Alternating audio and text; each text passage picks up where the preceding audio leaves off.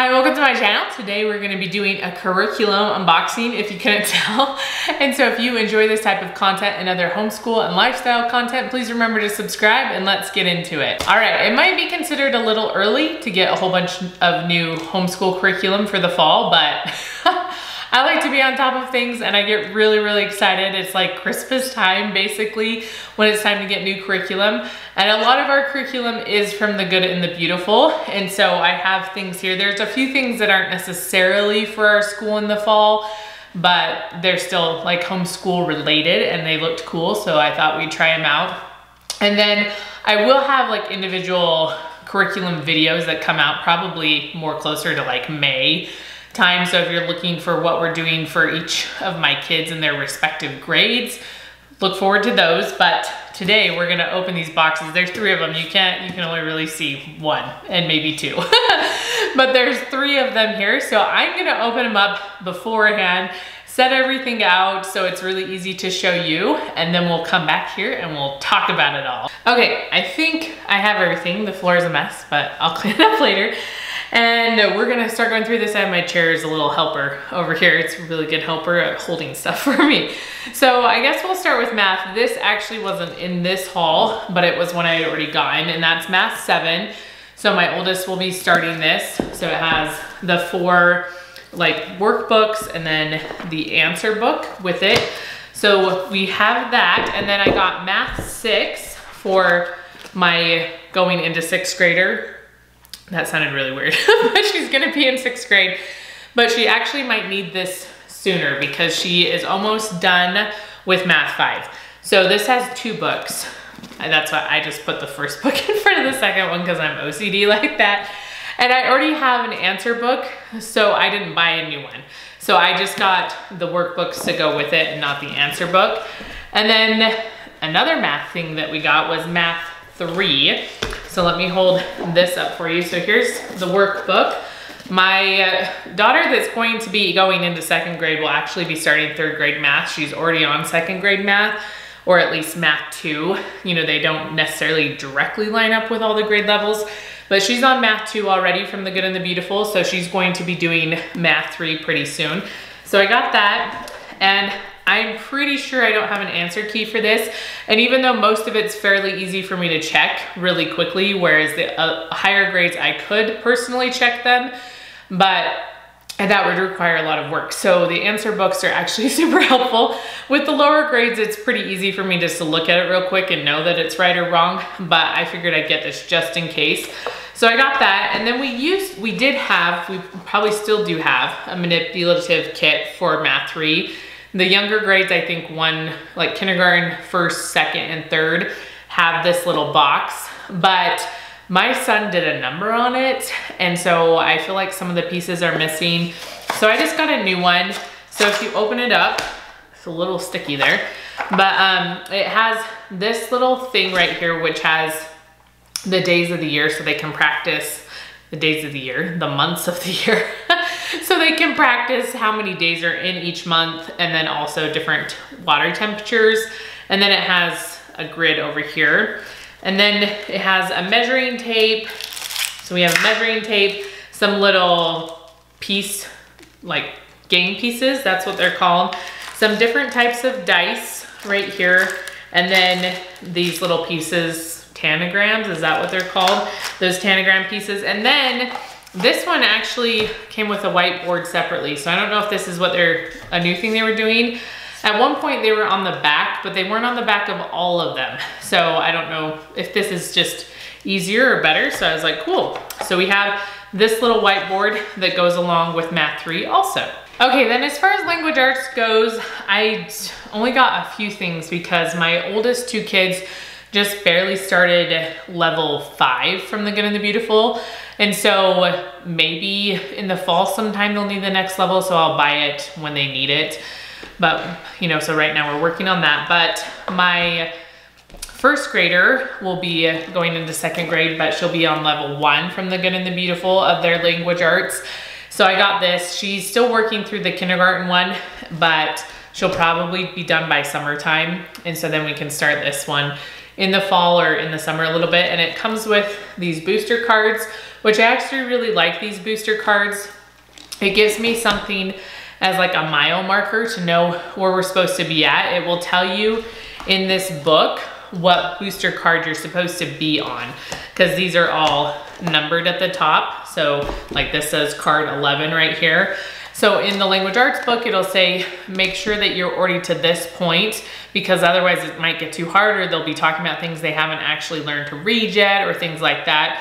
And so if they are not to that booster card yet or have not mastered it yet, then you will just keep practicing the booster cards until they get there. And then once they get there, then you'll go back to also doing stuff in the workbook, if that makes sense. And I think it works really well, and it's a really nice like gauge to see where they're at. And then they also have little readers that go along with some of the activities in here. Usually they have like a pyramid type reading like this, and then it usually has them read a story at the bottom, and that would be in here. And so I really have loved, they just recently redid all of these, well, through 3rd grade, I believe. And I really, really like how they function and work.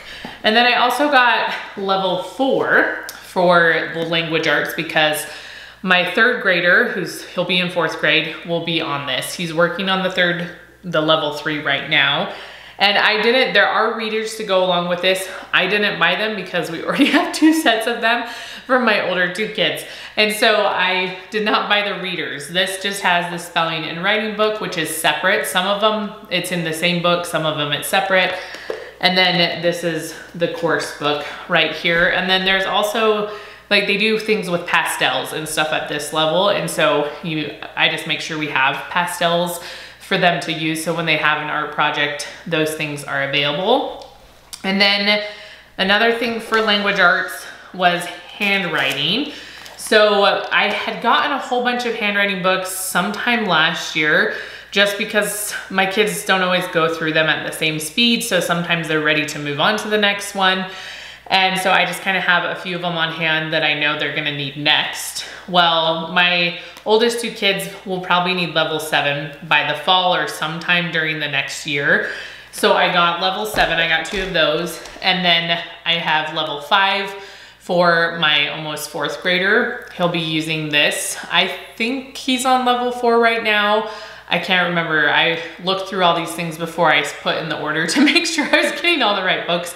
And then I had plenty of the books I needed for my almost 2nd graders. So I didn't get her any new ones because I already had those. The next thing is some science curriculum. I already had quite a few science units, just because as they've redone them or come out with new ones, I'm like, yeah, let's do that one, let's do that one. And I had way too many for us to get through in a year, but I think we're getting close. I think by this next year, we'll have gone through most of them that I had. But my oldest is going to be in 7th grade, even though he's a little bit more on 6th grade level with some things and 7th grade with some things. And so they have these student journals, which I absolutely love these. These are newer and they have worked so well, and they help us, they help my kids stay engaged. So I really enjoy them. But I had them for the 3 through 6th grade, and they also have the 7th and 8th grade ones, and they have little extension activities in your science, like in the workbooks. And so as you go through, you can always have them do those extension activities. So I got a few of these that we already have this whole science unit, and I have workbooks for my younger kids, but I wanted to get the harder one for my older child. He sometimes complains that he already knows all this stuff. So hopefully this will push him a little bit more. So this one is weather and water. This one's motion and simple machines, mammals. This is a pretty hefty unit, so this was gonna take us a while. And then wonders of energy. So those are ones that I just needed a workbook that was a little bit more advanced for him. And then I also got the chemistry one. This is the one we didn't have, mostly because, excuse me, it was for 5th to 8th graders. You know, chemistry is just a little bit more advanced and harder, but my oldest son really enjoys chemistry. And so my older 3 kids will fit pretty close into this. My 3rd one is going to be in 4th grade, but he is pretty, like he just cruises ahead in all the schoolwork. So I think he'll be fine keeping up with everybody else. And then the younger 3, I'll try to do something else with. Obviously the The youngest two are just little. But my almost second grader, I'll try to do some separate science. She'll still sit and listen and participate as much as she can, but this stuff might be a little bit harder for her.